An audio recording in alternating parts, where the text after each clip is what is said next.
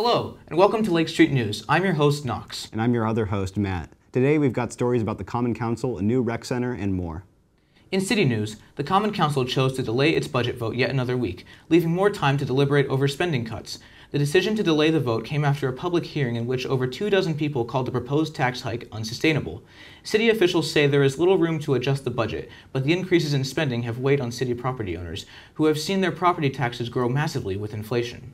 Mayor Robert Cantelmo said if council doesn't pass the budget before November 16th, then the city's spending plan will automatically become the proposed budget prepared by city manager Deb Molinoff. As Ithacans, let's just hope our goals don't get cut short. In other news, the Greater Ithaca Activity Center has opened a new rec center boasting several activities, both creative and athletic, all located in what used to be Immaculate Conception School. With features including a basketball court and multiple studios, the center's construction costs millions of dollars, funded largely by community donations and government grants, not to mention all the volunteer work that further contributed to the project.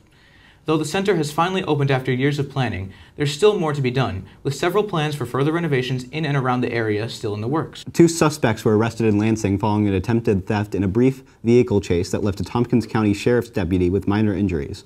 Robert Snyder, 25, and Victoria Rose, 29, allegedly attempted thefts at a business on North Triphammer Road. Snyder was detained without incident, but Rose reportedly stole a car from the scene, injuring a deputy while attempting to flee.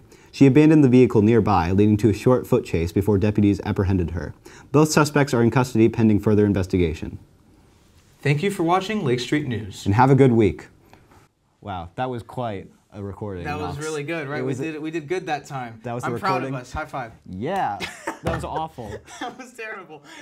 Ow.